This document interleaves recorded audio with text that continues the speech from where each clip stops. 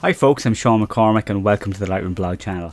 It's Tuesday, kind of late on Tuesday, I admit. I've had a long busy day, but it's Lightroom Tuesday, so we're going to talk about renaming your catalog.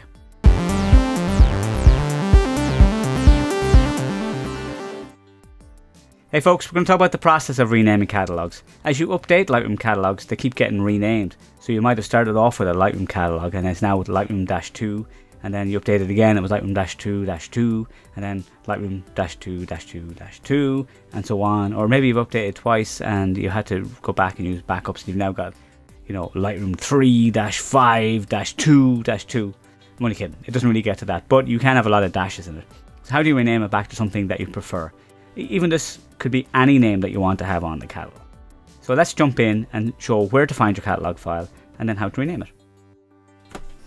So inside this catalog here, we can see up the top we've got the name of the file. Now on Mac it's pretty straightforward. You hold down the command key and then you click on the name and you can see that you have the breadcrumbs leading to where the file actually is.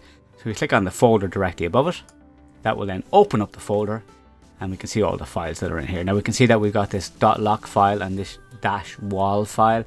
That means that Lightroom is open. So don't do the rename while Lightroom is open. Okay? And for Mac and PC, you can also find it inside your catalog settings. Now it's inside the Lightroom menu on Mac, but it's inside the edit menu on PC, just so you know that. So go to catalog settings in general. We can see we've got your location, and then you click show, and that will bring up the parent folder. So we jump in there and show that. So what did I say that we need to do? I said that we need to close Lightroom to do this. So let us close Lightroom. Quit Lightroom. So now we can see those extra folders have gone away. Now what's really obvious is that we have 3 folders here and they have a similar base name inside them. So in this case here it's Short Mac Photo -2-2-2. Then we have space previews and a space smart previews. So previews are the preview files. They're quite big.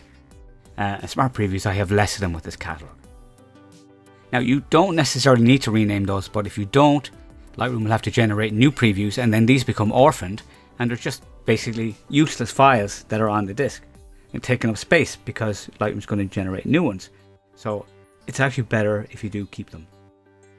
So let us rename it.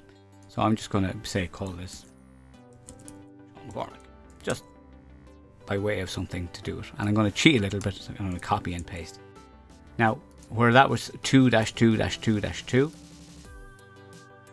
I'm going to just swap over only that bit. So we still have the space before previews and space before smart previews.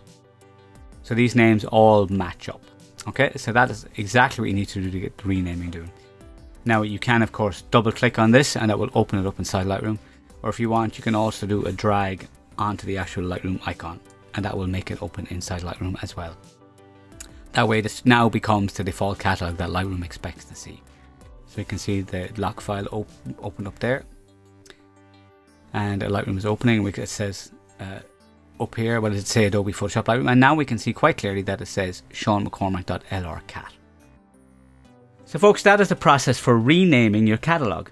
It applies to any catalog and it works in the same way. The key is that you keep that base name the same in all 3 files. And make sure that you do it when Lightroom is closed. Don't do it when Lightroom is open. Folks, if you found that useful, please do give the video a thumbs up. Subscribe to the channel if you haven't already. Obviously we do Lightroom stuff every Tuesday and there's always new Lightroom stuff coming out. Do hit the notification bell if you want to get notified, and subscribe if you aren't already subscribed. Alright, thank you for taking the time to watch this video and I will see you in the next one.